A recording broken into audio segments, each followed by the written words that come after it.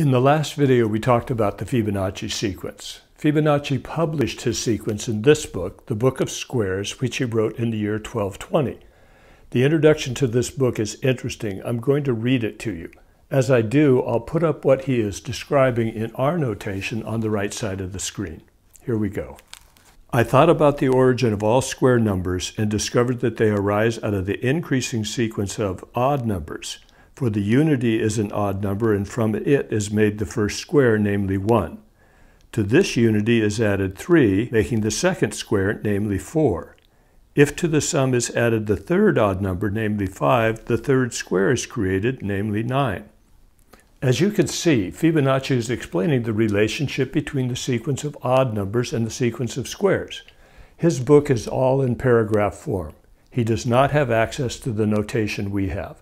The equal sign is not invented for over 300 years. Imagine the concentration it takes to do mathematics this way. I don't mind telling you that I like our notation. I like the way it looks on a page, and it makes it easier to communicate ideas and relationships. It's concise and efficient. Remember, when we communicate about this relationship, once we both have it, it transfers back and forth between us perfectly. What I just read you and what you saw on the screen is in English. Fibonacci's original book was in Latin. I imagine there was lots of translations of it before this one in the year 1987. Notice it doesn't matter if it's a good translation or not. Once we know that he is describing the relationship between the sequence of odd numbers and the sequence of squares, we understand him perfectly. Mathematics transcends language and translation. Let me read you the beginning of this again. I thought about the origin of all square numbers and discovered that they arise out of the increasing sequence of odd numbers.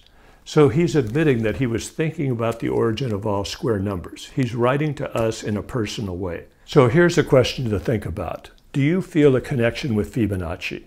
We understand what he is describing perfectly. He seems to be writing on a personal level, and we admire the concentration it must have taken to write his book in paragraph form without the aid of the symbols and notation that we have.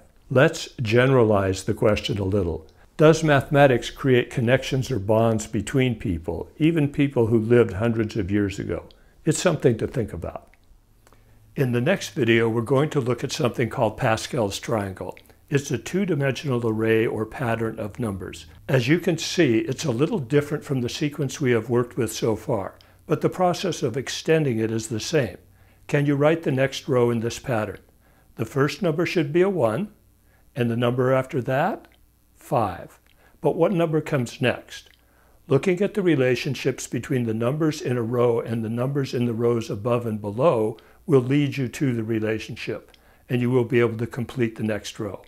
This is a good opportunity to experience doing mathematics.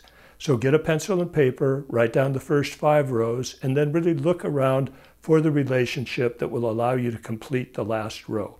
We'll start the next video with Pascal's triangle. See you then.